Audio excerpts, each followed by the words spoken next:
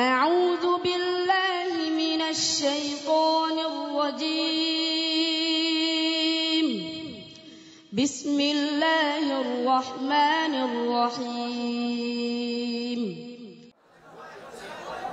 إن الحمد لله نحمده ونستعينه ونستغفره ونؤمن به ونتوكل عليه ونشهد أن لا إله إلا الله وحده لا شريك له ونشهد أن سيدنا وسندنا وحبيبنا وطبيب قلوبنا ومولانا محمد الذي أرسله الله إلى كافة الناس بشيرا ونذيرا وداعيا إلى الله بإذنه وسراجا منيرا أما بعد فأعوذ بالله من الشيطان الرجيم بسم الله الرحمن الرحيم واتقوا يوما ترجعون فيه إلى الله ثم توفى كل نفس ما كسبت وهم لا يظلمون وقال رسول الله صلى الله عليه وسلم لا تزال قدم ابن آدم حتى يسأل عن خمس عن عمره فيما أفناه وعن شبابه فيما أبلاه وعن ماله من أين اكتسبه وفيما أنفقه وماذا عمل بمال بارك الله لنا ولكم في القرآن العظيم ونفعنا وإياكم بالآيات والذكر الحكيم اللهم صل على محمد وعلى آل محمد كما صليت على إبراهيم وعلى آل إبراهيم إنك حميد مجيد اللهم بارك على محمد وعلى آل محمد كما باركت على إبراهيم وعلى آل إبراهيم إنك حميد مجيد نهاية قابل احترام حضرت محترم صدر जलसा उपस्थित हजरत उलमाए किराम परम श्रद्धाभाजन আমার মুরব্বী সাহেবান সুধীবৃন্দ সমবেত ইসলামের ঝান্ডাবাহী আগামী দিনের জাতির কর্ণধার ইসলামী বিপ্লবের তরুণ সৈনিক আমার প্রাণপ্রিয় তালেবানে উলুমে নবুয়ত ছাত্র বন্ধুগণ তৌহিদি জনতা বীর চট্টলার ঐতিহ্যবাহী সংগঠন উলামায়ে কেরামের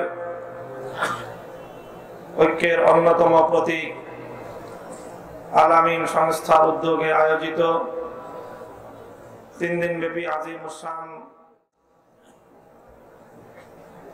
কিরাআতুল কোরআন এবং ওয়াজ মাহফিলের আজকে সমাপনী দিবসে আল্লাহ পাক রব্বুল আলামিন আমাদেরকে আল্লাহর কোরআনের এই মুবারক মাহফিলে হাজির হওয়ার তৌফিক দিয়েছেন, সমবেত হওয়ার তৌফিক দিয়েছেন। রব্বে কারীমের বড়ই মেহেরবানি।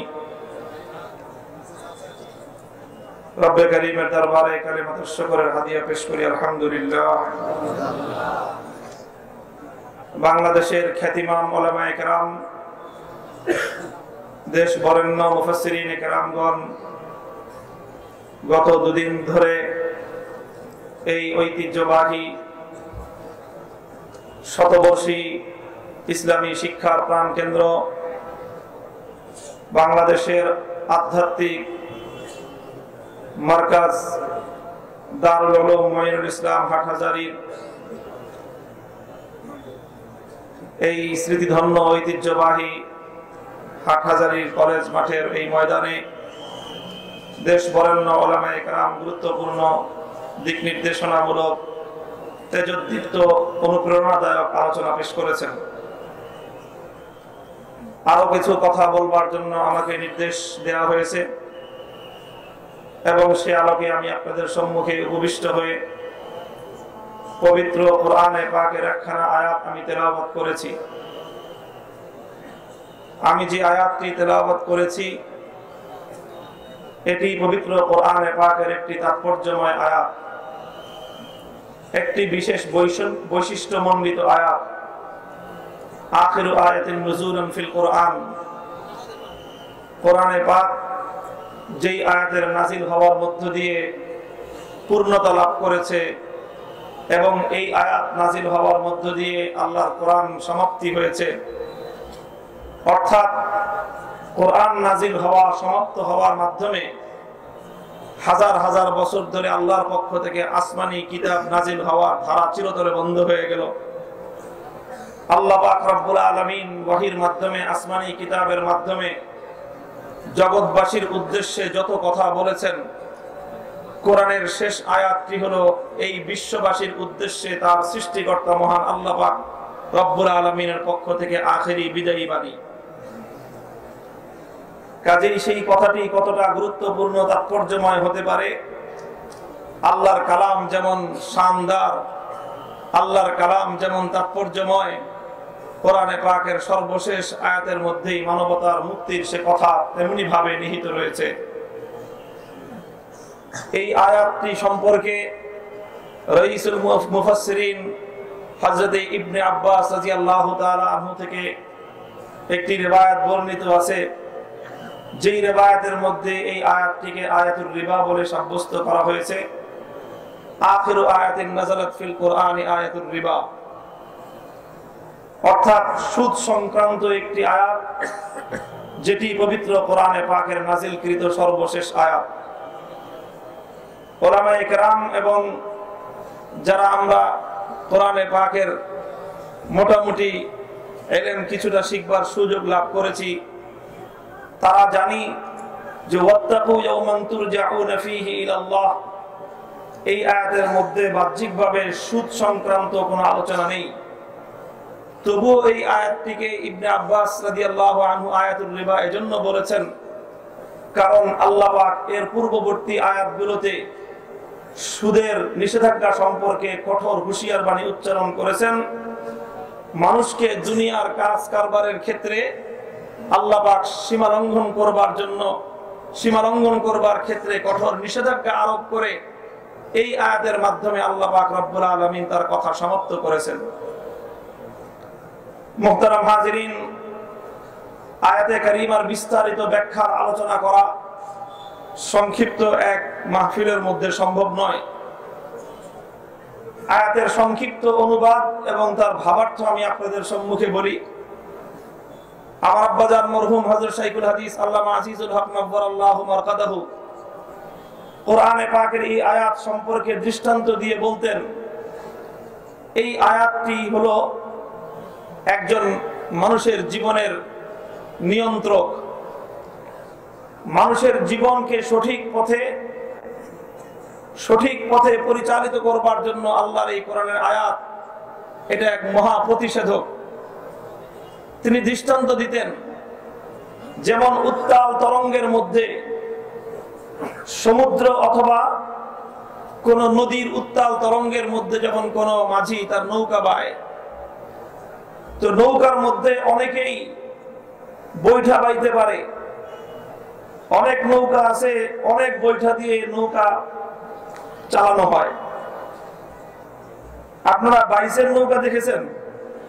নৌকা বাইস হয়েছে, সেই নৌকা বাইসের মধ্যে লম্বা নৌকা থাকে, আর নৌকার দুই সারিতে 40 জন 50 জন মাঝি থাকে।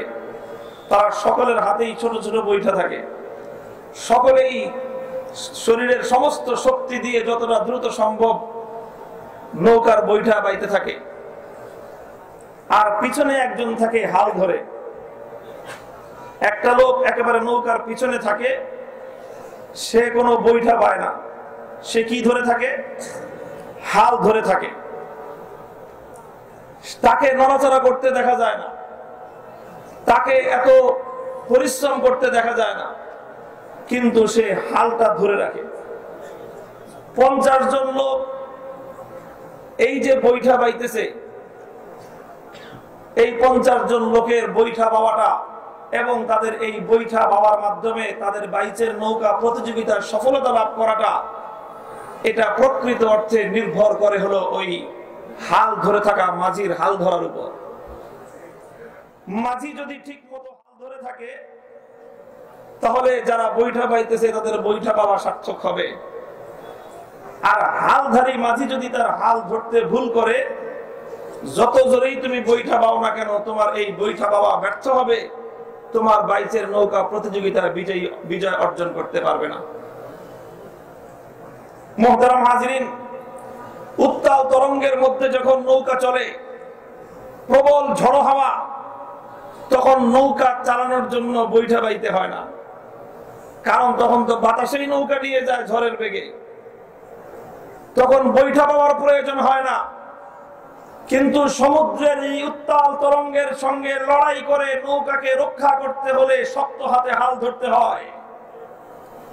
যারা সমুদ্রের মধ্যে যুদ্ধ করে, সমুদ্র, আপনাদের এই সামুদ্রিক অঞ্চলে তো মানুষ আমার চেয়ে বিষয়টা ভালো বলতে পারবেন, বুঝতে পারবেন।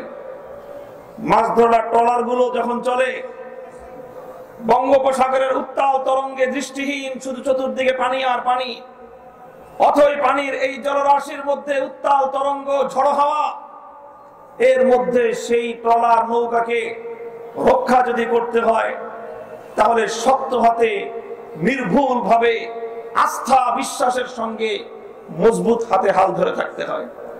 হাল ধরার মধ্যে যদি একটু 19-20 হয়, তাহলে এই নৌকা তরঙ্গের তোড়ে, ঝড়ের তোড়ে, সমুদ্রের এই পানির স্রোতের তোড়ে কোত্থেকে কোথায় ভেসে চলে যাবে, এই নৌকার আর কোন অস্তিত্ব খুঁজে পাওয়া যায় না। কথা ঠিক? মুহতারাম হাজিরিন, শাইখুল হাদিস রাহমাতুল্লাহি আলাইহিকে বলতে শুনেছি, তিনি বলতেন যে কোরআনে পাকের এই আয়াতের মাধ্যমে আল্লাহ পাক রব্বুল আলামিন পৃথিবীর মানুষকে তার জীবনের হাল ধরিয়ে দিয়েছেন। যে হে মানুষ, তুমি দুনিয়াতে যাই করো না কেন, তুমি যেখানেই যাও না কেন, যেতে যেতে তুমি মঙ্গল গ্রহ পর্যন্ত পৌঁছতে পারো, তুমি চন্দ্র গ্রহে তুমি পৌঁছতে পারো, চাঁদের দেশে তোমার পদার্পণ হতে পারে, তুমি সমুদ্রের মধ্যে আটলান্টিক মহাসমুদ্রে ভাসতে পারো, নাবিক হয়ে তুমি সমুদ্রের তলদেশ থেকে মণিমুক্তা সিঞ্চন করতে পারো। তোমার উত্থান মঙ্গল গ্রহ পর্যন্ত হোক, অথবা তোমার গভীরতা সমুদ্রের তলদেশ পর্যন্ত হোক, সারা দুনিয়া তুমি মারিয়ে বেড়াও, কিন্তু তোমার জীবনতরীর হাল যদি শক্ত হাতে ধরে থাকো, তাহলে তোমার এই জীবনতরী চূড়ান্ত মঞ্জিলে মাকসাদ পর্যন্ত গিয়ে নমর করবে ইনশাআল্লাহ। আল্লাহ পাক রব্বুল আলামিন কোরআনে পাকের এই আয়াতের মধ্যে মানব জীবনের সেই শক্তিশালী হাল ধরিয়ে দিয়েছেন। কি হাল? আল্লাহ বলেছেন, ওয়াত্তাকু ইয়াওমান তুরজাউনা ফীহি ইলাল্লাহ, ওয়াত্তাকু ইয়াওমান তুরজাউনা ফীহি ইলাল্লাহ সুম্মা তুওয়াফা কুল্লু নাফসিন মা কাসাবাত ওয়া হুম লা ইউজলামুন। হে দুনিয়ার মানুষ, তুমি যেই হও না কেন, তুমি মন্ত্রী হতে পারো, এমপি হতে পারো, চেয়ারম্যান হতে পারো, তুমি সচিব হতে পারো, চাকরিজীবী হতে পারো, শিল্পপতি, ব্যবসায়ী হতে পারো, ইন্ডাস্ট্রিয়ালিস্ট হতে পারো, তুমি আলেম হতে পারো, ইমাম হতে পারো, নারী পুরুষ তুমি যেই হও না কেন, তুমি দুনিয়ায় অনেক কিছু করতে পারো। তবে যা কিছু করবে, একটা কথা তুমি মনে রাখবে, সেটা হলো ইয়াওমান তুরজাউনা ফীহি ইলাল্লাহ, তুমি একটা দিনের ভয় তোমার অন্তরের মধ্যে রাখো, যেই দিন তোমাকে সৃষ্টিকর্তা আল্লাহর দরবারে ফিরে যেতে হবে এবং সেখানে গিয়ে সুম্মা তুওয়াফা কুল্লু নাফসিম মা কাসাবাত, তারপরে তোমাকে গিয়ে আল্লাহর কাছে জীবনের পাই পাই হিসাব দিতে হবে। তোমাকে তোমার জীবনের পাই পাই হিসাব দেওয়া লাগবে খোদার কাছে। এই জবাবদিহিতার ভয় তুমি তোমার অন্তরের মধ্যে পোষণ করো। বাস আল্লাহ পাক এই কথাটুকু বলে কোরআনে পাককে সমাপ্ত করে দিলেন। তাকওয়ার আয়াত, মানুষের হৃদয়ের মধ্যে জবাবদিহিতার ভয় অর্জন করার এই আয়াতটাই হলো মানব জীবনকে সঠিক পথে রাখবার জীবনের হাল। আল্লাহ পাক রব্বুল আলামিন আমাদের এই পুরা মজমাকে জীবনে এই তাকওয়ার হাল ধারণ করবার তৌফিক দান করেন, আমিন।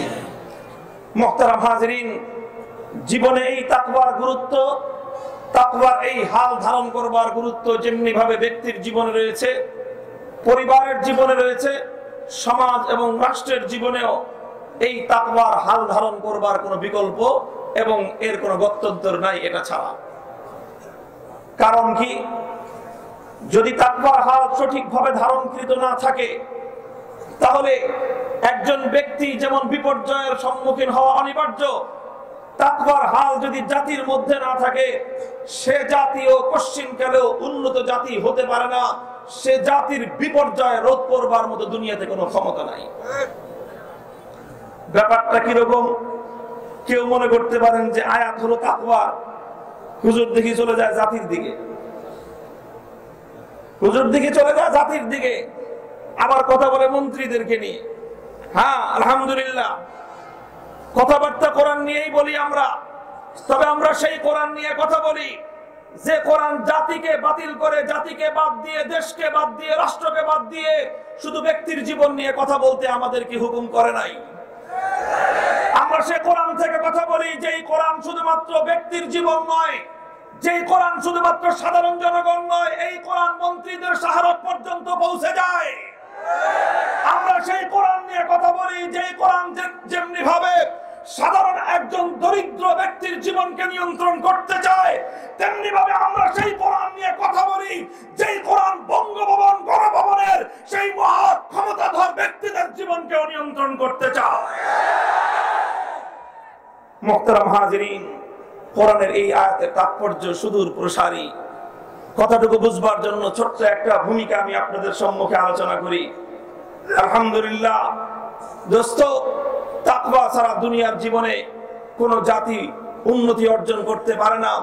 পার্থিব জগতেও সত্যিকার সভ্য আদর্শ জাতি হিসেবে পৃথিবীর বুকে কোন জাতি সম্মানের আসন করতে পারে না। কিভাবে? দেখেন, আল্লাহ পাক রব্বুল আলামিন মানুষের মধ্যে দুই ধরনের শক্তি এবং ক্ষমতার সমন্বয় দিয়ে আল্লাহ সৃষ্টি করেছেন। একটা শক্তিকে আমরা বলতে পারি জাহেরি শক্তি, আর একটা শক্তির নাম হলো বাতিনি শক্তি। একটা হলো মানুষের বাহ্যিক উন্নতি, আর একটা হলো মানুষের আত্মিক, আধ্যাত্মিক অথবা ভিতরগত উন্নতি।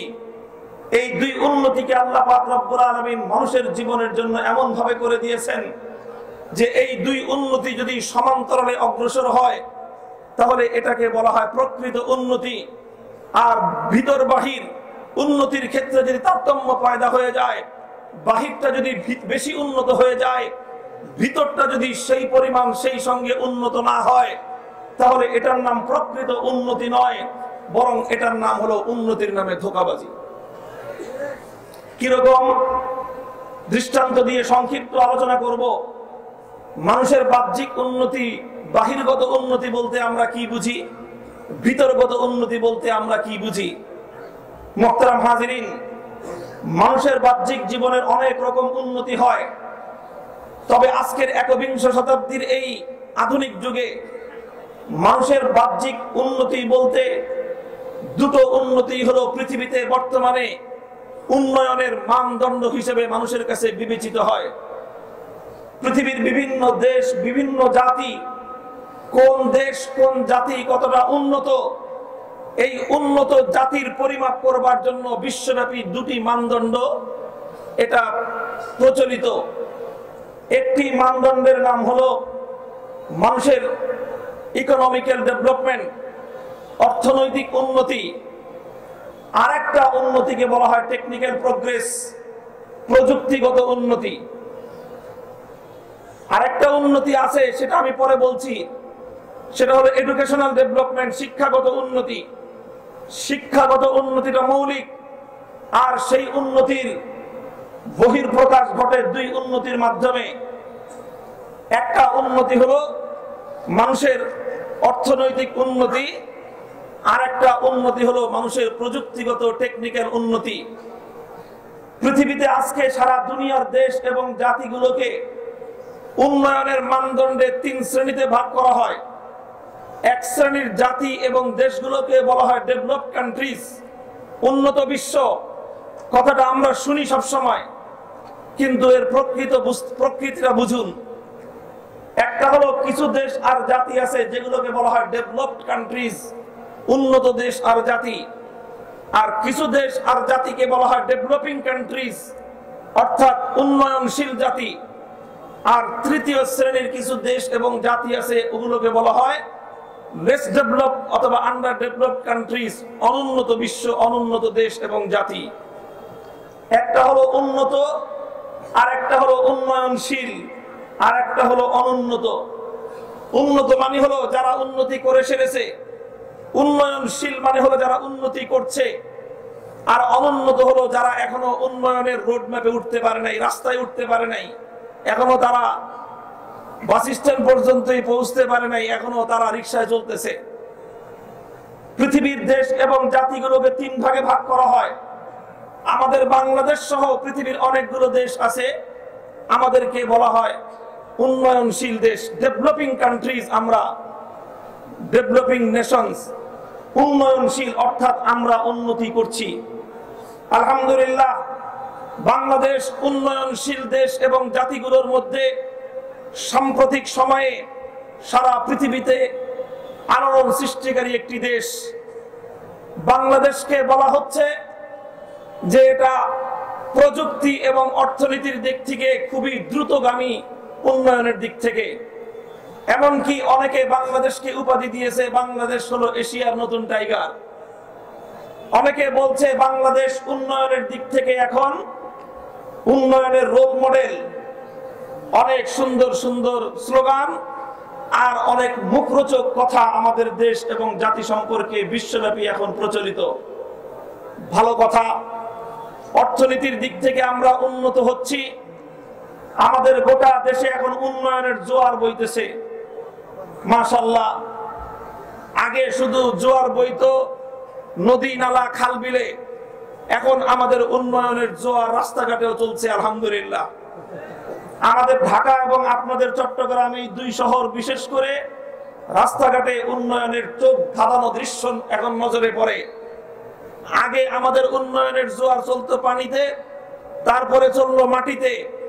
এখন ঢাকা আর চট্টগ্রাম শহরে উন্নয়নের জোয়ার ফ্লাইওভারের উপর দিয়ে হাওয়ায় উড়ে, মাশাআল্লাহ। কাজেই আমরা এখন অর্থনৈতিকভাবে উন্নত হচ্ছি। আমাদের প্রযুক্তিগত উন্নতিও হচ্ছে, মাশাআল্লাহ। উন্নত বিশ্বের সঙ্গে পাল্লা দিয়ে প্রযুক্তিগত উন্নতির অন্যতম মাইল ফলক হলো আজকে আপনার ইন্টারনেট এবং অনলাইন যুগের উন্নতি। ইন্টারনেটের এবং বিশেষ করে কম্পিউটার এবং ইন্টারনেট অর্থাৎ ডিজিটাল প্রযুক্তির যে উন্নতি, সেটা তো আজকে বাংলাদেশ এই উন্নয়নের ক্ষেত্রে অনেক দূর অগ্রসর হয়ে গিয়েছে। আলহামদুলিল্লাহ, আমাদের বাংলাদেশে এখন আমাদের যুবক, তরুণ তরুণী, এমনকি ছোট ছোট বাচ্চা, গুড়াফোয়া, এই গুড়া ফোয়াদের হাতেও এখন আলহামদুলিল্লাহ, প্রথমে ছিল 1G ইন্টারনেট, তারপরে আসলো 2G ইন্টারনেট, এখন আসছে 3G ইন্টারনেট। মাশাআল্লাহ, আমাদের যে প্রযুক্তি প্রতিমন্ত্রী তারানা হালিম আপা, তিনি ঘোষণা দিয়েছেন অতি শীঘ্রই বাংলাদেশের সকল গ্রামে গঞ্জে সকল তরুণ তরুণীদের হাতে 4G ইন্টারনেট তিনি ব্যাপক করে দিবেন। 4G ইন্টারনেট হলে কি হবে? এখন আমরা বাতাসের বেগে ইন্টারনেটে ফেসবুক চালাতে পারি, এখন আমরা বাতাসের বেগে একজন আরেকজনকে ফ্রেন্ড রিকোয়েস্ট পাঠাতে পারি। একজন চট্টগ্রামের ছেলে দিনাজপুরের মেয়েকে এখন বাতাসের বেগে বন্ধুত্বের প্রস্তাব দিতে পারে। 4G ইন্টারনেট আসলে তারানা হালিম আপার সৌজন্যে তখন এদেশের ছেলেরা ঝড়ের গতিতে মেয়েদেরকে ভালোবাসার লাভ দিতে পারবে। আমরা এগুলোর বিরোধিতা করি না, ভালো কথা। প্রযুক্তিগত উন্নতি হচ্ছে, আমরা 12 কোটি টাকা খরচ করে প্রযুক্তির নতুন উদ্ভাবন মিস সোফিয়াকে 12 কোটি টাকা দিয়ে আমাদের রাজধানী তিলোত্তমা ঢাকায় আমরা সাদর সম্ভাষণ জানাই। যে দেশে 9 লক্ষ মানুষ এখনো মাথা গোজবার ঠাঁই পায় না, খোলা আকাশের নিচে বসবাস করে, যে দেশের লাখো জনতা এখনো পর্যন্ত দুবেলা পেট পুরে খেতে পারে না, উন্নয়নে বিশ্বাস করি, তবে একজন ব্যক্তি শুধুমাত্র রোবটকে প্রাণহীন রোবটের পিছনে 12 কোটি টাকা অপচয় করবার মতো বিলাসী জাতি হওয়ার দুঃসাহস আমরা করতে চাই।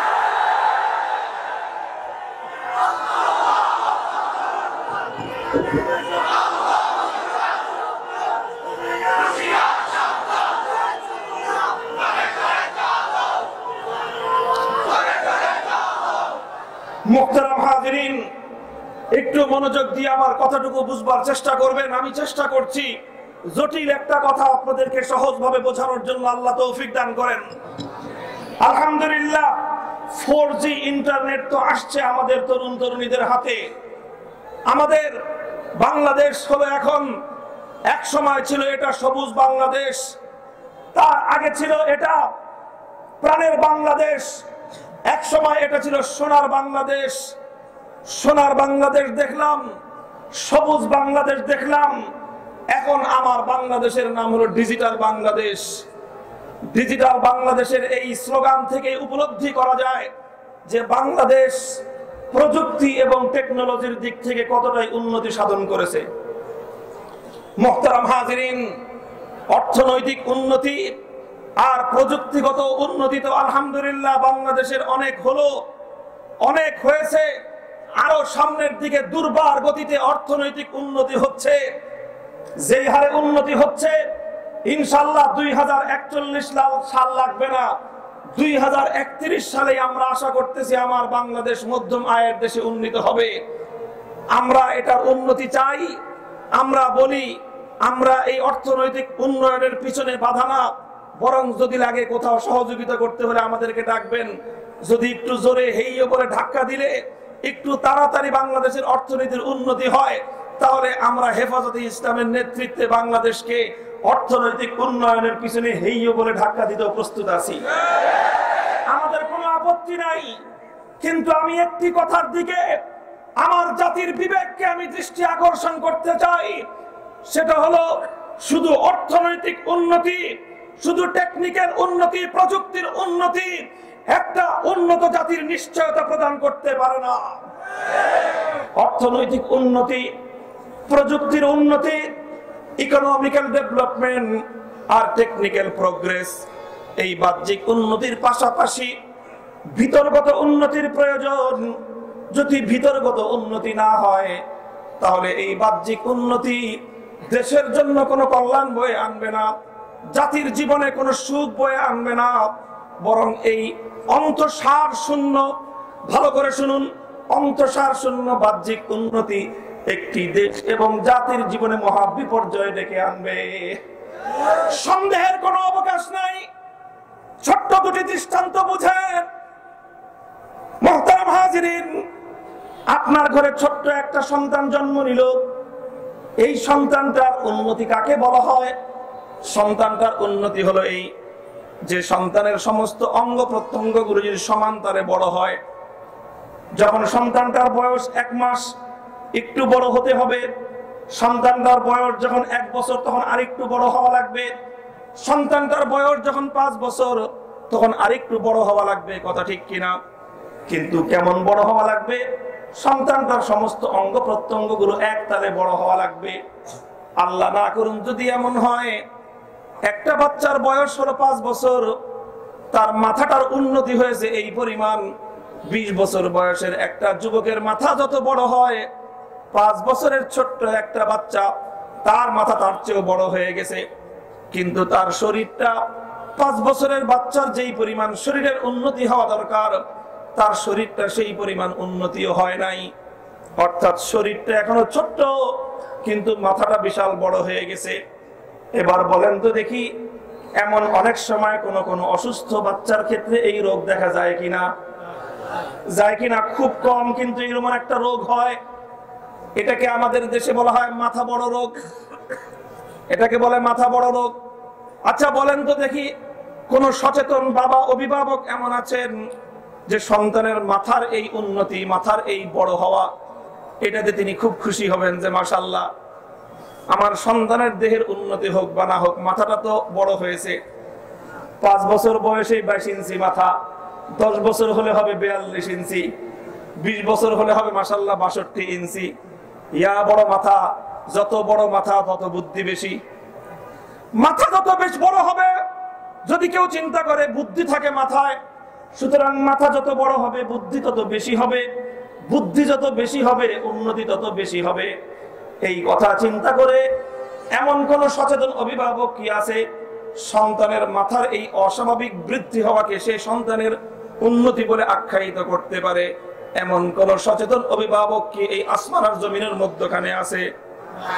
যদি কেউ এটাকে উন্নতি মনে করে, দুনিয়ার মানুষরা তাকে আস্থা গর্দবার গাধা বলবে, কথা ঠিক কিনা? মুহতারাম হাজিরিন, বলবেন হুজুর কারণটা কি? কারণটা হলো এই, যদি মাথা বড় হয়ে যায়, দেহটা যদি ছোট থাকে, তাহলে এই সন্তানকে আমাদের দেশে বলা হয় মাথা ভারী সন্তান।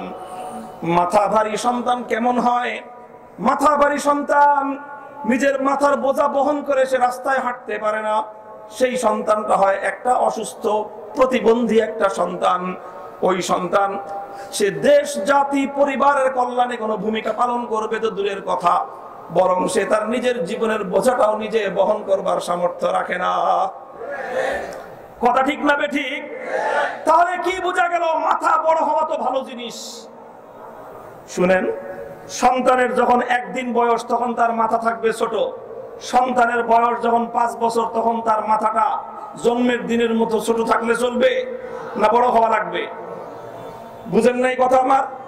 আবার বুঝেন, সন্তানের যেদিন জন্ম হলো সেদিন তার মাথাটা থাকবে এতটুকু ছোট্ট। সেই সন্তানটার বয়স যখন 5 বছর তখন তার মাথাটা জন্মদিনের তুলনায় বড় হওয়া লাগবে কি লাগবে না? বড় তো হওয়া লাগবে, কিন্তু প্রশ্ন হলো কতটুকু বড় হওয়া লাগবে? ভালো করে বুঝেন, কতটুকু বড় হওয়া লাগবে? ততটুকু বড় হওয়া লাগবে যতটুকু বড় মাথার বহন, যতটুকু বড় মাথার ভার বহন করবার মতো দেহের মধ্যে শক্তি থাকবে। যদি দেহের বহন ক্ষমতার চেয়ে মাথাটা বড় হয়ে যায়, তখন এই বড় মাথাকে মাথার উন্নতি বলা হয় না, তখন মাথার এই অস্বাভাবিক বৃদ্ধিকেই বলা হয় মাথা ভারী সন্তান। মাথা ভারী সন্তান নিজের জীবনের জন্য বোঝা, মাথা ভারী সন্তান পরিবারের জন্য বোঝা, মাথা ভারী সন্তান দেশের জন্য বোঝা, মাথা ভারী সন্তান জাতির জন্য বোঝা। মুহতারাম হাজিরিন, বোঝা গেল মাথা বড় হওয়া লাগবে শরীরের সঙ্গে সঙ্গতি রেখে, শরীর বড় হওয়া লাগবে মাথার সঙ্গে সঙ্গতি রেখে। শরীরের বহন ক্ষমতার তুলনায় মাথা যদি বৃদ্ধি অতিরিক্ত হয়ে যায়, তাহলে এই অস্বাভাবিক বৃদ্ধিকে দুনিয়ার গর্দবার গাধারা ছাড়া দুনিয়ার কোন চিন্তাশীল মানুষ, দুনিয়ার কোন সচেতন মানুষ এটাকে উন্নতি বলবে না, বরং এটাকে ধ্বংসের পথ বলে চিহ্নিত করবে।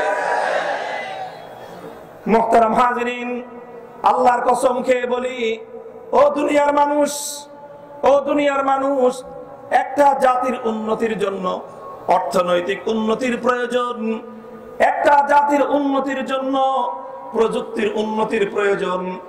অর্থনৈতিক উন্নতি আর প্রযুক্তির উন্নতি হলে দেশ এবং জাতি উন্নত হয়।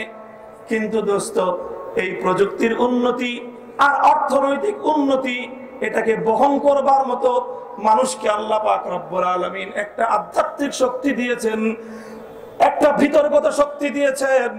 ওই শক্তির যদি উন্নতি না হয়, তাহলে এই প্রযুক্তির উন্নতি আর এই অর্থনীতির উন্নতি একটা দেশের জন্য কঠিন কালেও একটা জাতির জন্য কোনোদিন এটা উন্নতির লক্ষণ হতে পারে না।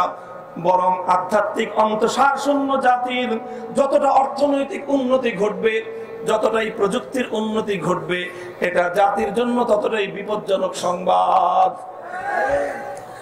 বলবেন কেমন বিপজ্জনক সংবাদ? মুহতারাম হাজিরিন, যেমন ধরেন ধারালো দাও, ধারালো বটি, ধারালো ছুরি, চাকু, এটা মানুষের জীবনের জন্য খুব প্রয়োজনীয় আসবাব। এটা গৃহস্থালির আসবাব। কোন একটা বটি ছাড়া, দাও ছাড়া, একটা ছুরি চাকু ছাড়া কোনো পরিবার চলতে পারে না, কোনো সংসার চলতে পারে না। এগুলো একটা সংসার চলবার জন্য অপরিহার্য, নিঃসঙ্গ কথা, ঠিক কিনা? দুনিয়াতে এমন কোন ঘর পাবেন যে ঘরে বটি নাই? বাংলাদেশ জুড়ে এমন একটা ঘর পাবেন যে ঘরে কোনো দা ছুরি নাই? দা ছুরি বটি ছাড়া পাকঘর চলবে, রান্নাঘর চলবে, এগুলো ছাড়া মানুষের খাওয়া দাওয়া চলবে? এগুলো ছাড়া মানুষের খাওয়া দাওয়া চলবে না। তাহলে বোঝা গেল মানুষের জীবনের উন্নতির, মানুষের জীবন পরিচালনা করবার জন্য ধারালো দা বটি এবং ছুরি চাকু এটা অপরিহার্য জিনিস, এটা খুব প্রয়োজনীয় জিনিস। কিন্তু আল্লাহ না করুন, আল্লাহ না করুন, এই ধারালো দা বটি আর ছুরি যদি একজন ডাকাতের হাতে চলে যায়, রাত ৩টার সময় রাস্তার মোড়ে দাঁড়িয়ে থাকা একটা সন্ত্রাসী ডাকাত ছিনতাইকারীর হাতে চলে যায়, তাহলে এই দা বটি আর এই ধারালো ছুরি এটা মানুষের জীবনের কোনো প্রয়োজনীয় হাতিয়ার থাকে না, বরং মানুষের জীবনের অতি প্রয়োজনীয় দা বটি আর ছুরি এটা তখন মানুষের জীবন সংহারণকারী, মানুষের জীবন ধ্বংসকারী হাতিয়ারে রূপান্তরিত হয়।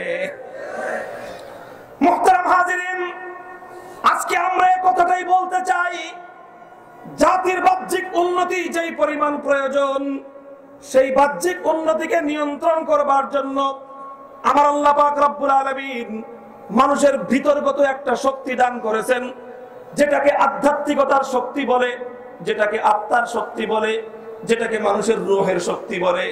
সেই আধ্যাত্মিক এবং রূহের শক্তি ব্যতি রেখে যদি মানুষের জাহেরি এবং বাহ্যিক উন্নতি আকাশচুম্বী হয়ে যায়, ও দোস্ত, যে জাতির মানুষের হৃদয়ের মধ্যে খোদার ভয় নাই, যে জাতির হৃদয়, মানুষের হৃদয়ের মধ্যে আত্মার উন্নতি নাই, তাদের ভিতরগত উন্নতি নাই, কিন্তু বাহ্যিক উন্নতি হয়ে গেছে, তাদের অর্থনৈতিক উন্নতি হয়ে গেছে, তাদের প্রযুক্তির উন্নতি হয়ে গেছে, তাহলে এটা উন্নতি হলো, এটা অত্যন্ত প্রয়োজনীয়। অর্থনীতি, টাকা পয়সা খুব দরকারি জিনিস, প্রযুক্তি খুব দরকারি জিনিস, কিন্তু এই টাকা পয়সা আর প্রযুক্তি যদি নীতিহীন মানুষের হাতে চলে যায়, এই টাকা পয়সা আর প্রযুক্তি যদি চোর ডাকাতের হাতে চলে যায়, এই টাকা পয়সা আর প্রযুক্তি যদি সন্ত্রাসী মাস্তানের হাতে চলে যায়, তাহলে এই টাকা পয়সা আর এই প্রযুক্তি এটা দেশ এবং জাতির উন্নয়নের হাতিয়ার নয়, বরং এটা দেশ এবং জাতির ধ্বংসের হাতিয়ার। মুহতারাম হাজিরিন, আল্লাহর কোরআন সে কথাই বলছে, ওয়াত্তাকু ইয়াওমান তুরজাউনা ফীহি ইলাল্লাহ। ও জাতি, তোমরা, হে পৃথিবীর মানুষ, পৃথিবীর দেশ এবং জাতিগুলো, তোমরা বাহ্যিক উন্নতি করো, কোনো আপত্তি নাই, অর্থনীতির উন্নতি করো, কোনো আপত্তি নাই, প্রযুক্তিগত টেকনিক্যাল প্রোগ্রেস তোমরা অর্জন করো, কোনো আপত্তি নাই, কিন্তু সেই পরিমাণ অর্থনৈতিক উন্নতি অর্জন করো, সেই পরিমাণ প্রযুক্তিগত উন্নতি করো, যেই পরিমাণ প্রযুক্তিগত এবং অর্থনৈতিক উন্নয়নকে নিয়ন্ত্রণ করবার মতো তোমাদের অন্তরের মধ্যে ধারণ ক্ষমতা থাকবে, সেই অন্তরের ধারণ ক্ষমতার চেয়ে অতিরিক্ত অর্থনৈতিক উন্নতি, অতিরিক্ত প্রযুক্তির উন্নতি দেশ এবং জাতিকে ধ্বংসের রসাতলে ডুবিয়ে ছাড়বে। আজ আমরা সেই উন্নতির কথা, আজকে আমরা আল্লাহর কোরআনের এই কথা, এই থিওরি হারে হারে টের পাচ্ছি, আমরা হারে হারে টের পাচ্ছি। আজকে আমাদের দেশে অর্থনৈতিক উন্নয়নের কোনো অভাব নাই, প্রযুক্তির উন্নতির জন্য চিন্তা ভাবনার কোনো অভাব নাই, কিন্তু জাতির আগামী সন্তান এবং আগামী প্রজন্মের আত্মার উন্নতি কিভাবে হবে, আধ্যাত্মিক উন্নতি কিভাবে হবে, সেটা চিন্তা করবার মতো, সেটা ভাববার মতো টেকনাফ থেকে তেতুলিয়া পর্যন্ত, মুহতারাম হাজিরিন, খুঁজলে একটা শ্রেণী ছাড়া আর কাউকে খুঁজে পাওয়া যায় না। রাষ্ট্র, সরকার, রাজনীতিবিদ, ব্যবসায়ী, শিল্প সমাজ সকলেই এক ধান্দার মধ্যে লেগে আছে, কিভাবে জাতির অর্থনৈতিক উন্নতি করা যায়, কিভাবে দেশের প্রযুক্তির উন্নতি করা যায়, কিন্তু জাতির আত্মার উন্নতি কিভাবে করা যায় সেটা চিন্তা ভাবনা করবার মতো এদেশে যদি কোনো সমাজ থেকে থাকে, সেই সমাজের নাম হলো আলেম সমাজ। সেই সমাজের নাম হলো আলেম সমাজ। মুহতারাম হাজিরিন, সংক্ষিপ্ত কথাটা একটা কথাই আমি বারবার ঘুরিয়ে ফিরিয়ে বলতে চাচ্ছি। মুহতারাম হাজিরিন, আল্লাহর কোরআনে পাকের এই আয়াতের মধ্যে মানব জীবনের অত্যন্ত গুরুত্বপূর্ণ একটি দর্শন আল্লাহ পাক মানুষকে দৃষ্টি আকর্ষণ করেছেন। সেই দর্শনটার নাম হলো অন্তরের মধ্যে খোদার ভয় জাগ্রত করো। যদি খোদার ভয় জাগ্রত না হয়, এমন একজন মানুষের কাছে যদি টাকা থাকে যে মানুষের টাকার জবাবদিহিতার কোনো ভয় নাই, এমন একজন মানুষের কাছে যদি প্রযুক্তি থাকে, প্রযুক্তির অসৎ ব্যবহার করবার জবাবদিহিতার যার ভয় নাই, এই টাকা দিয়ে দেশ এবং জাতির উন্নতি হয় না, দেশ এবং মানবতার কল্যাণ হয় না। এই প্রযুক্তি দিয়ে দেশ এবং জাতি মানবতার সুখ হয় না, বরং এই প্রযুক্তি এবং এই অর্থনীতি মানবতার অকল্যাণে মানুষের শান্তি নষ্ট করবার কাজেই ব্যয় হয়। আপনারা দেখেন, মাঝে মাঝেই আমরা বিভিন্ন ইন্টারনেট, সামাজিক যোগাযোগ মাধ্যমে আমরা খবর দেখি, বিভিন্ন সংবাদ ভাইরাল হয় যে অমুক এলাকায় একটা মেয়ে আত্মহত্যা করেছে। কেন আত্মহত্যা করেছে? আত্মহত্যা করবার কারণ খুঁজে পাওয়া যায়। অবৈধভাবে, গোপনে, বিভিন্নভাবে তার ভিডিও ধারণ করা হয়েছে, তার নানা ধরনের গোপন চিত্র ধারণ করা হয়েছে। মোবাইল ফোনের মাধ্যমে, আইফোনের মাধ্যমে, বিভিন্ন আধুনিক তথ্য প্রযুক্তির স্মার্টফোনের মাধ্যমে এই সমস্ত ভিডিওগুলো ধারণ করা হয়েছে। ধারণ করে তাকে ব্ল্যাকমেইল করা হয়েছে, ব্ল্যাকমেইল করে তাকে নানাভাবে অবৈধভাবে তাকে ভোগ করা হয়েছে। এরপর যখন কোনো এক কারণে সে আর নিয়ন্ত্রণে থাকতে চায় না, তখন তার এই গোপন ভিডিওগুলো ইন্টারনেটের মধ্যে ছড়িয়ে দেওয়া হয়, ইউটিউবে ছড়িয়ে দেওয়া হয়, নানা যোগাযোগ মাধ্যমে, সামাজিক যোগাযোগ মাধ্যমে এগুলোকে প্রচার করে দেওয়া হয়। তখন ওই মানুষ সমাজের কাছে তার চরিত্র এবং তার মান সম্মান, গোটা পরিবার, গোটা বংশের মুখের মধ্যে চুনকালি পড়ে যায়। তখন সে এই অবস্থায় বাংলাদেশের মধ্যে অহরহ আত্মহননের ঘটনা, অহরহ আত্মহত্যার ঘটনা ঘটছে। কথা ঠিক কিনা? মুহতারাম হাজিরিন, এই যে ঘটনাগুলো ঘটছে, এই ঘটনাগুলোর পিছনে দায়ীটা কি? আজকে প্রযুক্তির তো উন্নতি হয়েছে, আমরা আমাদের প্রজন্মের হাতে হাতে তো প্রযুক্তিগত উন্নতি এনে দিয়েছি, স্মার্টফোন এনে দিয়েছি, তাদের হাতে হাতে আমরা ইন্টারনেট কানেকশনের যোগাযোগ দিয়েছি, 3G ইন্টারনেট দিয়েছি, 4G এবং ইন্টারনেটের আমরা চতুর্থ প্রজন্ম আনবার ব্যবস্থা করছি। কিন্তু মানুষের অকল্যাণ করবে না, গোপনে কারো গোপন চিত্র ধারণ করা হবে না, মানবতার অকল্যাণে কোন মানুষের ক্ষতির জন্য এই প্রযুক্তি ব্যবহার করবে না। এই শিক্ষা আমরা আমাদের সমাজকে দিতে ব্যর্থ হয়েছি, যার কারণে আজকে ইন্টারনেট, আজকে ইউটিউব, আজকে ফেসবুক, সামাজিক যোগাযোগ মাধ্যম, আজকে স্মার্টফোন, আইফোন, ইন্টারনেটের চতুর্থ প্রজন্ম জাতির উন্নতির চেয়ে এ জাতির চরিত্রহীনতার আরো বর্বর কারণ হয়ে দেখা দিয়েছে। মুহতারাম হাজিরিন, বলবেন এর উন্নতির এই পথ থেকে বাঁচার উপায় কি? উত্তরণের উপায় হলো একটাই, উত্তরণের উপায় হলো একটাই। মানুষের অন্তরের মধ্যে অর্থনৈতিক উন্নয়নের পাশাপাশি, প্রযুক্তির উন্নয়নের পাশাপাশি মানুষের অন্তরের মধ্যে একটা অনুভূতি জাগ্রত করতে হবে, যেই অনুভূতিটার নাম হলো জবাবদিহিতার অনুভূতি, যেই অনুভূতিটার নাম হলো জবাবদিহিতার অনুভূতি। আমি একজন মানুষের যদি ক্ষতি করি, আমাকে এমন একটা জায়গায় দাঁড়াতে হবে, জায়গায় দাঁড়িয়ে আমাকে আমার জীবনের পাই টু পাই হিসাব দিতে হবে। মুহতারাম হাজিরিন, এই যে অনুভূতি, এই অনুভূতির নামই হলো তাকওয়া। এই অনুভূতির নাম কি? তাকওয়া। এই তাকওয়ার শিক্ষা, এই যে অনুভূতি, যে হিসাব দিতে হবে, জীবনের হিসাব দিতে হবে, হিসাব এক জায়গায় নয়, বরং হিসাব দুই জায়গায় দিতে হয়। প্রথম জায়গার নাম হলো কবর, দ্বিতীয় জায়গার নাম হলো হাসর।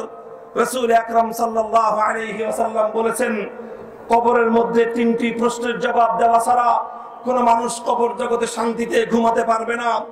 আর হাসরের ময়দানে 5 প্রশ্নের জবাব দেওয়া ছাড়া কোন মানুষ হাসরের ময়দানে এক কদম সামনে অগ্রসর হতে পারবে না। কবরের ময়দানের 3 প্রশ্ন স্পষ্ট আমরা জানি। মান রাব্বুকা ওয়া মা দীনুকা ওয়া মান হাযার রাজুলুল্লাযী বুইসা ফীকুম। তোমার রবকে প্রশ্ন করা হবে, তোমার রবকে। রবের অর্থ কি? রবের অর্থ অনেক বিশ্লেষণ করবার পর যে অর্থ বের হয় সেই অর্থ হলো তোমার জীবনে বিধান চলতো কার, তুমি হুকুম মানতা কার, তুমি কার হুকুম মানতা, এটা হবে কবরের সর্বপ্রথম প্রশ্ন। যারা এই প্রশ্নের জবাব সঠিকভাবে দিতে পারবে কবর জগতে তারা সফলতা অর্জন করতে পারবে। হাসরের ময়দানে 5টা প্রশ্ন হবে। 1 নম্বর প্রশ্ন হবে আন উমরিহি ফিমা আফনা, জীবনকে কোন কাজে ব্যয় করেছো। 2 নম্বর প্রশ্ন হবে আন শাবাবিহি ফিমা আবলা, তোমার যৌবনকে কোন কাজে ব্যয় করেছো। 3 নম্বর প্রশ্ন হবে যে মুমিন আইন ইকতাসাবাহু, কোন সোর্স থেকে কিভাবে তুমি পয়সা উপার্জন করেছো। 4 নম্বর প্রশ্ন হবে ওয়া ফিমা আনফাকাহু, পয়সা তুমি কোথায় খরচ করেছো। 5 নম্বর প্রশ্ন হবে ওয়া মাজা আমিলা বিমা আলিমা, আল্লাহর হুকুম কতটুকু জেনেছো আর যা জেনেছো সেই অনুযায়ী কতটুকু আমল করেছো।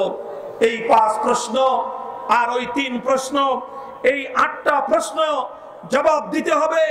এই 8 প্রশ্নের জবাবদিহিতার অনুভূতি অন্তরে পয়দা করবার নাম হলো তাকওয়া। মুহতারাম হাজিরিন, এই তাকওয়ার অনুভূতি যখন কোন মানুষের অন্তরের মধ্যে থাকে, খোদার কসম খেয়ে বলি, কোটি টাকার মালিক হতে পারে, তার টাকা কোনোদিন অবৈধ কাজে ব্যবহার হবে না। এই 8 প্রশ্নের জবাবদিহিতা যার অন্তরের মধ্যে থাকবে, হাজার হাজার কোটি টাকার মালিক হতে পারে, তার টাকা দিয়ে যুব সমাজের মধ্যে কোনোদিনও অবৈধ অস্ত্রের সরবরাহ হবে না। এই 8 প্রশ্নের জবাবদিহিতা যার হৃদয়ের মধ্যে থাকবে, সে হাজার হাজার কোটি টাকার মালিক হতে পারে, তার টাকা দিয়ে যুব চরিত্রকে ধ্বংস করবার জন্য সমাজের মধ্যে অবৈধ মাদকের ছড়াছড়ি হবে না। যদি এই অনুভূতি থাকে, তাহলে কোশ্চিনকালেও রাষ্ট্রের সম্পদ চুরি করে দুর্নীতিবাজ হতে পারবে না। যদি এই জবাবদিহিতার অনুভূতি থাকে, ওয়ামাযা আমিলা বিমা আলিম ওয়া মিন আইনা ইকতাসাবাহু ওয়া ফিমা আনফাকাহু, কোথা থেকে সম্পদ উপার্জন করেছে, ইনকাম সোর্স তার কি ছিল, এই জবাবদিহিতার অনুভূতি যদি থাকে, তাহলে রাষ্ট্রীয় সম্পদের ঘুষকে সহনীয় পর্যায়ের ঘুষ বলে কোশ্চিনকালে আখ্যায়িত করতে পারবে না। আজকে বড় দুঃখ এবং পরিতাপের ব্যাপার, জাতি হিসেবে এটা আমাদের জন্য চরম লজ্জা এবং লাঞ্ছনার ব্যাপার। আজকে আমার দেশের মন্ত্রিত্বের চেয়ার থেকে বলা হয় ঘুষ খাওয়া যায় সহনীয় পর্যায়ে। দেশের সম্পদ চুরি করা হবে, জনগণের সম্পদ চুরি করবে, অবৈধভাবে উৎকোচ গ্রহণ করবে, ঘুষ খাবে, সেটা আবার সহনীয় পর্যায়ের হয় কিভাবে? এটাকে সহনীয় পর্যায়ের বলে গোটা দেশ এবং জাতির নৈতিকতার মান আজকে কতটা অধঃপতিত হয়েছে। একজন সরকারের দায়িত্বপ্রাপ্ত মন্ত্রীর লাগামহীন বক্তব্যের মাধ্যমে গোটা বাংলাদেশ এবং জাতি আজকে অনৈতিকতার চরম অতল গহ্বরে নিমজ্জিত হওয়ার প্রমাণ পাওয়া যায়। মুহতারাম হাজিরিন, আমরা বলতে চাই, আমার আখেরি পয়গাম হলো অর্থনীতির উন্নতি হয়েছে ভালো কথা, প্রযুক্তির উন্নতি হয়েছে ভালো কথা, কিন্তু এই 2 উন্নতির মাধ্যমে দেশ এবং জাতির প্রকৃত কল্যাণ এবং উন্নতি তখনই হবে যখন এই 2 উন্নতির সঙ্গে সমান্তরালে দেশ, জাতি এবং মানুষের আত্মার উন্নতি ঘটবে। মানুষের হৃদয়ের মধ্যে যখন জবাবদিহিতার ভয় জাগ্রত হবে। মুহতারাম হাজিরিন, জবাবদিহিতার ভয় জাগ্রত হয় কোত্থেকে? কারা জাগ্রত করে? আলহামদুলিল্লাহ, মানুষের চিন্তা চেতনা গঠন করে শিক্ষা ব্যবস্থা। লক্ষ্য করেন, আমার শেষ কথাটা আমি বলছি, জাতির প্রজন্মের চিন্তা চেতনা গঠন করে কোন ব্যবস্থা? জাতির চিন্তা চেতনা গঠন করে কোন ব্যবস্থা? শিক্ষা ব্যবস্থা। কোন ব্যবস্থা? জাতির চিন্তা চেতনা গঠন করে কোন ব্যবস্থা? শিক্ষা ব্যবস্থা। আজকে আমার বাংলাদেশে শিক্ষার উন্নতি হয়েছে, শিক্ষার হার উন্নতি হয়েছে, কিন্তু এটা কোন শিক্ষা এবং কোন শিক্ষার মাধ্যমে আমার জাতির কি চেতনা গঠন হচ্ছে? আমি আপনাদেরকে ছোট্ট একটা কথা বলে আলোচনা শেষ করছি। আমার দেশের যে শিক্ষা ব্যবস্থা রয়েছে, আলহামদুলিল্লাহ A to Z, এই দেশের প্রচলিত সকল শিক্ষা ব্যবস্থা সম্পর্কে আমার কাছে ছোট্ট অভিজ্ঞতা রয়েছে। আমি দেখেছি, আমার দেশের শিক্ষা ব্যবস্থা সম্পর্কে পর্যালোচনা করেছি, প্র্যাকটিক্যাল অভিজ্ঞতা আমি অর্জন করেছি। শাইখুল হাদিস রহমতুল্লাহ আলাইহির ঔরসে জন্মগ্রহণ করবার সুবাদে, আমি জন্মগ্রহণ করবার সুবাদে 12 বছর বয়সে আল্লাহর কোরআন হিফজ সমাপ্ত করবার সুযোগ হয়েছে। 22 বছর বয়সে এদেশের একটি শীর্ষস্থানীয় কওমি মাদ্রাসা থেকে দাওরায়ে হাদিস সমাপ্ত করার সুযোগ হয়েছে। এরপরে আরো উচ্চতর শিক্ষা, ইসলামী শিক্ষা অর্জন করবার সুযোগ হয়েছে। এই সব শিক্ষা অর্জন করবার পর আমি চিন্তা করলাম, আমি তো কোরআন সুন্নাহর শিক্ষা অর্জন করবার সুযোগ পেয়েছি পারিবারিক ভাবেই, এবং এই শিক্ষা ব্যবস্থার মাধ্যমেই এমন একটা শিক্ষা আমি শিখেছি। আমার দেশের শতকরা 95% সন্তান তারা তো এই মাদ্রাসাগুলোতে পড়াশোনা করে না, তারা তো এই মাদ্রাসাগুলোতে পড়ে না, তারা তো পড়াশোনা করে স্কুল কলেজে। সেই স্কুল কলেজে কি শিক্ষা দেওয়া হয়? স্কুল কলেজের ডিগ্রি অর্জন করেছি শুধু আমার সন্তানরা, আমার দেশের যুবক তরুণ ছেলেরা কি পড়াশোনা করে এটা জানবার জন্য আমি গেলাম স্কুলে। সেখানে বাংলাদেশের জাতীয় শিক্ষা ব্যবস্থার অধীনে এসএসসি পরীক্ষায় অংশগ্রহণ করলাম। সেখানকার শিক্ষা ব্যবস্থা দেখলাম কিভাবে অর্থনীতির উন্নতি হয়, ম্যাথমেটিক্যাল টার্মের মাধ্যমে কত টাকা কত দিনের জন্য লগ্নি করলে কত টাকা সুদ হয়, কত পার্সেন্ট সুদ হয়, সুদের অঙ্ক কষিয়ে আমাদেরকে অর্থনীতির উন্নয়নের শিক্ষা দেওয়া হলো। তারপরে গেলাম এইচএসসি লেভেল পর্যন্ত, সেখানে দেখলাম টেকনিক্যাল প্রোগ্রেস, প্রযুক্তির উন্নতির মাধ্যমে দেশ কিভাবে উন্নত হবে সেই থিওরিগুলি আমাদেরকে শিক্ষা দেওয়া হয়। এরপরে গেলাম ভার্সিটি লেভেলে, সেখানে গিয়ে BSS and MSS in economics, অর্থনীতিতে অনার্স এবং মাস্টার্সের ডিগ্রি অর্জন করলাম। সেখানে দেখলাম অর্থনীতির এবং বিশ্ববিদ্যালয় লেভেলগুলোতে আমার সন্তানদেরকে, আমার দেশের ভবিষ্যৎ প্রজন্মকে অর্থনীতির উন্নয়ন শিক্ষা দেওয়া হয়, প্রযুক্তির উন্নয়ন শিক্ষা দেওয়া হয়, তাদেরকে মেডিকেল সায়েন্স শিক্ষা দেওয়া হয়, তাদেরকে ইঞ্জিনিয়ারিং জ্ঞান শিক্ষা দেওয়া হয়। কিন্তু কবর জগতে 3 প্রশ্নের জবাব দিতে হবে, এই শিক্ষা স্কুলে পাই নাই। হাসর জগতে 5 প্রশ্নের জবাব দিতে হয়, এই শিক্ষা কলেজে পাই নাই। এই শিক্ষা ভার্সিটিতে A to Z কোথাও নাই। কবর জগতের 3 প্রশ্ন, ভার্সিটির আর হাসর জগতের 5 প্রশ্নের জবাব যদি আমি পেয়ে থাকি, আল্লাহকে হাজির জেনে বলতেছি, এই শিক্ষা থাকলে একমাত্র কোরআন সুন্নাহ ভিত্তিক মাদ্রাসা শিক্ষাতেই রয়েছে। মুহতারাম হাজিরিন, তাই আমরা বলতে চাই আলহামদুলিল্লাহ সুম্মা আলহামদুলিল্লাহ, স্কুল কলেজগুলো শিক্ষার উন্নয়নের মাধ্যমে অর্থনৈতিক উন্নতি আর প্রযুক্তির উন্নতির দিকে তারা দেশকে ধাবিত করছে। কিন্তু আমি চ্যালেঞ্জ করে বলি, শুধু অর্থনৈতিক উন্নতি আর প্রযুক্তির উন্নতির দ্বারা দেশ এবং জাতি কোশ্চিনকালেও গন্তব্য পর্যন্ত, উন্নয়নের রোল মডেল পর্যন্ত পৌঁছতে পারবে না। অর্থনীতির উন্নত হলেই দেশ জাতি উন্নত হয় না। আজকে তাকিয়ে দেখুন, উন্নত বিশ্ব যাদেরকে বলা হয়, ইউরোপিয়ান ওয়ার্ল্ডের দিকে দেখুন, আজকে তাকিয়ে দেখুন আমেরিকার সিডনির দিকে, অর্থনৈতিক উন্নয়নের কোনো অভাব নাই, প্রযুক্তির উন্নয়নের কোনো অভাব নাই, কিন্তু গোটা ঘরের মধ্যে কোনো শান্তি বলতে কিছুই নাই।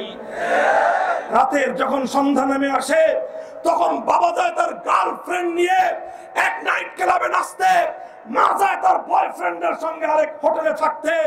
সন্তান বাবার সান্নিধ্য পায় না, মায়ের সান্নিধ্য পায় না, ছোট্টকাল থেকে সন্তানরা, ছেলে এবং মেয়েরা হতাশার শিকার হয়।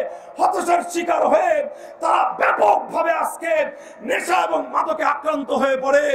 আজ এজন্যই উন্নত বিশ্বে প্রায় 100% সন্তান মাদকাসক্ত, নেশাগ্রস্ত প্রজন্ম তারা গড়ে উঠেছে। মুহতারাম হাজিরিন, এজন্য আমাদের আখেরি পয়গাম হলেই, উইলিয়াম এফ অকবার্ন বলেছিলেন, একজন প্রখ্যাত সমাজ বিজ্ঞানী উইলিয়াম এফ অকবার্ন, তিনি একটা সূত্র দিয়েছেন। সমাজ বিজ্ঞানীরা এই সূত্রটা পড়েছেন, তার সেই সূত্রটাকে বলা হয় কালচারাল ল্যাক সূত্র। কি বলা হয় একটু লক্ষ্য করেন, কি বলা হয়? কালচারাল ল্যাক সূত্র বলা হয়। সেই ল্যাক সূত্রের মাধ্যমে তিনি একজন পাশ্চাত্য সমাজ বিজ্ঞানী হলেও মানুষকে, বিশ্ববাসীকে তিনি একটি গুরুত্বপূর্ণ কথা বলেছেন। তিনি বলেছেন কোন দেশ এবং জাতির উন্নয়নের জন্য দুই ধরনের উন্নতির প্রয়োজন। একটা হলো ম্যাটেরিয়াল কালচার, আর একটা হলো নন ম্যাটেরিয়াল কালচার। অর্থাৎ একটা হলো বস্তুগত উন্নতি, আর একটা হলো আধ্যাত্মিক উন্নতি। বস্তুগত উন্নতি আর আধ্যাত্মিক উন্নতির দৃষ্টান্ত হলো যেমন রেল লাইন। কি লাইন? রেল লাইনের দুটি লাইন চলতে থাকে। রেল লাইনের দুটি লাইন চলতে থাকে। দুই লাইন যদি সমান্তরালে চলে, দুটো লাইন যদি একসঙ্গে এক গতিতে চলে, তাহলে রেল সামনের দিকে চলবে, যাত্রীরা তাদের গন্তব্য পর্যন্ত পৌঁছতে পারবে। আল্লাহ না করুন, রেল লাইনের দুটি লাইনের মধ্যে একটা যদি সংক্ষিপ্ত থেকে যায়, আর একটা যদি সামনের দিকে অগ্রসর হয়ে যায়, তাহলে এক লাইন পিছনে পড়ে থাকা, আরেক লাইন সামনে বেশি অগ্রসর হয়ে যাওয়া, এটা রেলকে এবং তার হাজার হাজার যাত্রীদেরকে গন্তব্যে পৌঁছানোর পথ নয়, বরং হাজার হাজার যাত্রীদের জীবনকে বিপন্ন করবার বিপজ্জনক পথ। কাজেই আজ আমরা বলতে চাই, হে আমাদের শিক্ষা ব্যবস্থা, হে আমাদের শিক্ষা ব্যবস্থার গুরু, শিক্ষা মন্ত্রী, দেশ এবং রাষ্ট্রের কারিগর তোমরা তৈরি করবা। তোমরা আজকে শিক্ষা ব্যবস্থার মধ্যে, স্কুল, কলেজ, ভার্সিটিতে শুধুমাত্র তোমরা কালচারাল ল্যাব তৈরি করতেছো, ম্যাটেরিয়াল উন্নতি তোমরা করছো। আমাদের জাতির আগামী প্রজন্মের হৃদয়ের মধ্যে অর্থনৈতিক উন্নতির মোহ তোমরা তৈরি করছো, প্রযুক্তির উন্নতির মোহ তৈরি করছো। জবাবদিহিতার ভয় জাগ্রত করবার মাধ্যমে খোদার দরবারে জবাবদিহিতা করবার সেই আত্মার পরিশুদ্ধি, তাকওয়া এবং খোদা ভীতির শিক্ষা তোমাদের শিক্ষা ব্যবস্থায় নাই। এজন্যই আজকে জাতির এই দুর্গতি। আজকে প্রযুক্তির উন্নতি হয়েছে, আজকে নৈতিকতার উন্নতি হয় নাই। তার বিস্ফল হিসেবে আমরা দেখেছি আমার বাংলাদেশের 16 কোটি মানুষের তিল তিল কষ্টার্জিত সম্পদ, পয়সা একত্রিত করে জাতীয় ব্যাংক, সেন্ট্রাল ব্যাংক, বাংলাদেশ ব্যাংকে আমরা অর্থ জমা করি। আর কিছু ডিজিটাল প্রযুক্তিতে যারা উন্নতি সাধন করেছে, সর্বোচ্চ উন্নতি প্রাপ্ত টেকনিশিয়ান, ডিজিটাল প্রযুক্তিবিদরা এক রাতের বেলায় ডিজিটাল চুরির মাধ্যমে আমার জাতির 800 কোটি টাকা চুরি করে নিয়ে গেছে। মুহতারাম হাজিরিন, তোমরা ডিজিটাল প্রযুক্তির পিছনে পড়ে আছো আর অর্থনৈতিক উন্নতির কথা চিন্তা করো, তাকওয়া এবং জবাবদিহিতার ভয়ের চিন্তা নাই। এই জন্য মন্ত্রীর মুখ দিয়ে বের হয় ঘুষ খাওয়ার মধ্যে নাকি আবার সহনীয় পর্যায়ের ঘুষ আছে। আমরা এই কথা তীব্র প্রতিবাদ জানাই। কথা ঠিক কিনা?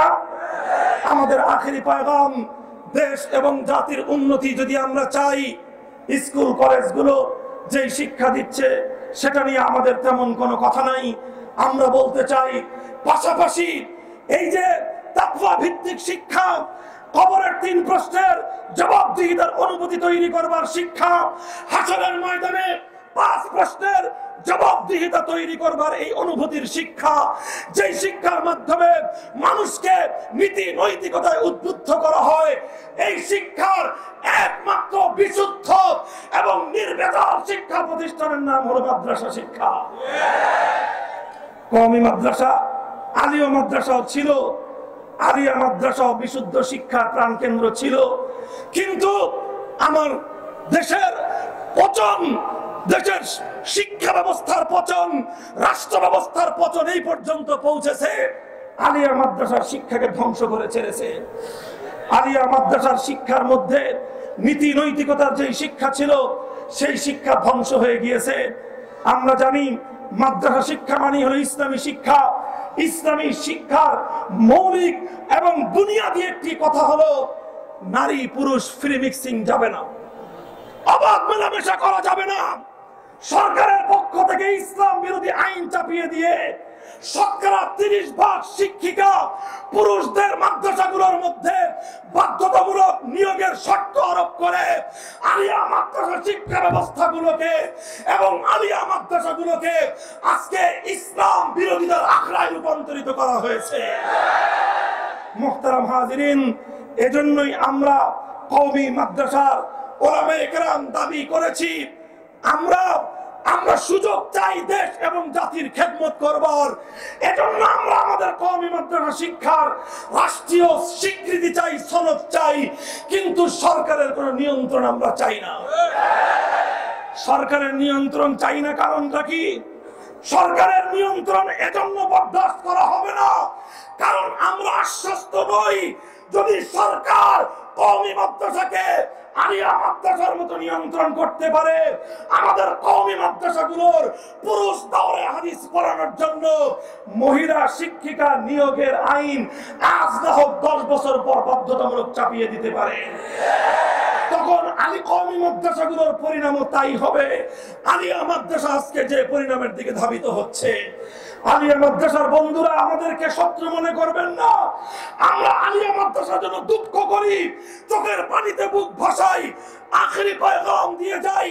আল্লামা আহমদ শফি যেভাবে দাবি উত্থাপন করেছেন কওমি মাদ্রাসাকে স্বীকৃতির মাধ্যমে মন্ত্রী পরিষদ থেকে নিয়ে গোটা রাষ্ট্রের সর্বোচ্চ পর্যায়ে আখিরাতের জবাবদিহিতার এই চেতনা ছড়িয়ে দেওয়ার জন্য কওমি মাদ্রাসার শিক্ষার্থীদের জাতি এবং রাষ্ট্রে তাদের বিচরণকে অবাধ করবার সুযোগ দিতে হবে।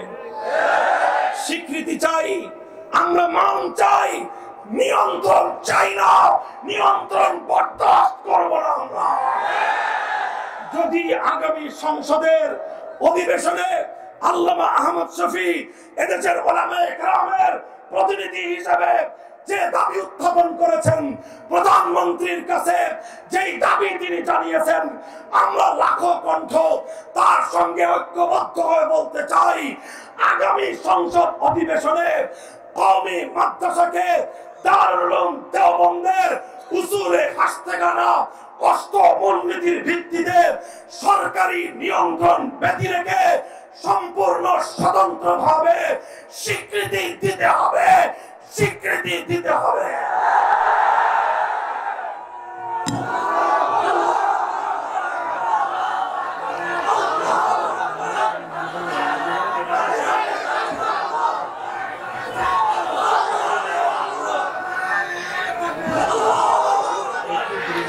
আলহামদুলিল্লাহ সুম্মা আলহামদুলিল্লাহ, এদেশের আলেম সমাজ এখনো পর্যন্ত দেশ এবং জাতির যে জায়গাটায় বিচ্যুতি দেখছেন সেখানে ওলামায়ে কেরাম অঙ্গুলি নির্দেশ করছেন এবং জাতিকে সতর্ক করছেন।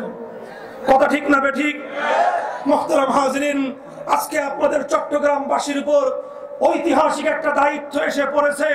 সে দায়িত্বটা হলো বাংলাদেশের স্বাধীনতা আজকে বিপন্ন প্রায়। দেশ এবং জাতির স্বাধীনতা এই বিপন্ন হওয়ার ক্রান্তিকালে যেভাবে আমরা শত শত বছর ধরে জাতি এবং দেশকে রক্ষা করবার জন্য রক্তের নজরানা পেশ করেছি, আরেকবার দেশের স্বাধীনতা রক্ষা করবার জন্য আমাদেরকে সচেতন এবং প্রস্তুত থাকতে হবে। বলবেন কিভাবে বিপন্ন হচ্ছে? বাংলাদেশের পার্বত্য অঞ্চলে একটা জারজ খ্রিস্ট রাজ্য প্রতিষ্ঠার চক্রান্ত এবং পায়তারা চলছে। আর সেই পায়তারার মূল কারিগর হলো কিছু এনজিও খ্রিস্টান মিশনারি, যারা আমাদের দেশে মুহাজির হিসেবে আগমনকারী 9 লক্ষাধিক রোহিঙ্গাদের মধ্যে 5 লক্ষ প্রায় রোহিঙ্গা মুসলমান শিশু, এই শিশুদেরকে শিক্ষা ব্যবস্থার নামে, ধর্মহীন শিক্ষা ব্যবস্থার নামে, ইসলাম বিদ্বেষী শিক্ষার মাধ্যমে, কোরআন সুন্নাহ বিবর্জিত শিক্ষার মাধ্যমে তাদেরকে নাস্তিকতা এবং খ্রিস্টবাদে দীক্ষিত করতে চায়। আজকের 5 লক্ষ শিশু, আগামী 25 বছর পর 5 লক্ষ যুবক। এই যুবকগুলো যদি ধর্মহীন হয়ে যায়, নাস্তিক হয়ে যায়, বাংলাদেশের পার্বত্য অঞ্চলকে জুড়ে 25 বছর ধরে পুরনো সাম্রাজ্যবাদের খ্রিস্ট রাজ্য প্রতিষ্ঠার স্বপ্ন বাস্তবায়িত হবে। দেশ জাতি অন্যরা কি করবে আমি জানি না। বাংলাদেশের 20,000 কওমি মাদ্রাসার 50 লক্ষ ছাত্র জনতাকে সজাগ থাকতে বলবো। আমাদের 5 লক্ষ রোহিঙ্গা সন্তান, ওদের একজন সন্তানকেও কোরআন সুন্নাহ বিবর্জিত কোন ইসলাম বিদ্বেষী শিক্ষায় শিক্ষা প্রদান করতে দেওয়া হবে না, হতে পারে না। কথা ঠিক, সজাগ থাকতে হবে। হেফাজতে ইসলাম জাগ্রত আছে। নেতৃবৃন্দকে আমি ঢাকা থেকে শুধু জাতির তরুণ সমাজের পক্ষ থেকে একটা কথা বলে দিয়ে আমি আমার দায়িত্ব সমাপ্ত করতে চাই। যদি সংবাদ পান রোহিঙ্গা শিবিরগুলোতে এনজিও খ্রিস্টান মিশনারিরা এনজিওদের মাধ্যমে খ্রিস্টান মিশনারিদের মাধ্যমে 5 লক্ষ রোহিঙ্গার তরুণ শিশুদেরকে তাদেরকে ধর্মবিরোধী কোনো শিক্ষা দিচ্ছে অথবা খ্রিস্টান ধর্মে দীক্ষিত করবার চেষ্টা করছে, তাহলে আপনারা ঘুমিয়ে থাকবেন না, সজাগ হবেন। তারা মসজিদগুলোকে, ওলামায়ে কেরামের বানানো মসজিদগুলোকে ধ্বংস করে আমাদের বানানো মক্তব এবং মাদ্রাসাগুলোকে, কোরআনের শিক্ষা প্রতিষ্ঠানগুলোকে ষড়যন্ত্রমূলকভাবে উৎখাত করে সেখানে ইসলাম বিদ্বেষী শিক্ষার আখড়া তৈরি করবার পায়তারা করতেছে। আমি আল্লামা আহমদ শফির কাছে বলে যাই, আল্লামা জুনায়েদ বাবুনগরী হুজুরের মাধ্যমে আমাদের শীর্ষ নেতৃত্বের কাছে আহ্বান জানিয়ে যাই, যদি সংবাদ পাওয়া যায় রোহিঙ্গা দুর্গত শিবিরে ওলামায়ে কেরামের বানানো একটি মসজিদ ঘরের একটি খুঁটি উপড়ে ফেলবার চেষ্টা করা হয়েছে অথবা একটি মক্তব ঘরের একটি বেড়া খুলে ফেলবার চেষ্টা করা হয়েছে, টেকনাফ থেকে তেঁতুলিয়ায় লক্ষ তরুণ আমরা প্রস্তুত। প্রয়োজনে দেশ স্বাধীনতা ইসলামকে রক্ষা করবার জন্য জিহাদের ময়দানে ঝাঁপিয়ে পড়ব, জিহাদের ময়দানে ঝাঁপিয়ে পড়ব। আল্লাহ পাক কবুল করেন। ওয়া আখিরু দাওয়ানা আলহামদুলিল্লাহি রাব্বিল আলামিন। মুহতারাম হাজিরিন, বৃহত্তর চট্টগ্রামের ঐতিহ্যবাহী দ্বীন ও সেবামূলক সংগঠন আলামিন সংস্থা